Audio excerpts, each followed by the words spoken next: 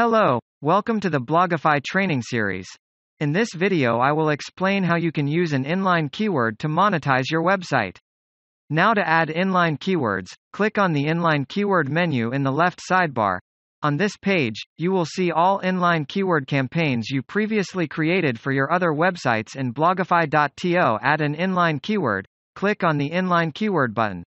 Now you can see the keyword and target link setting section. Provide the keyword and the target URL. The target URL refers to any URL where you can drive the traffic, buy links of any product or software, or sales page of any affiliate offer. So whenever visitor will click on that link, the visitor will be redirected to mentioned URL. From right side panel, select the website, category, and articles to replace the keyword mentioned in the left keyword and target link setting. Once you finalize all the settings, click on Submit button. Once you click, Blogify will replace all keywords matching to criteria with hyperlinks.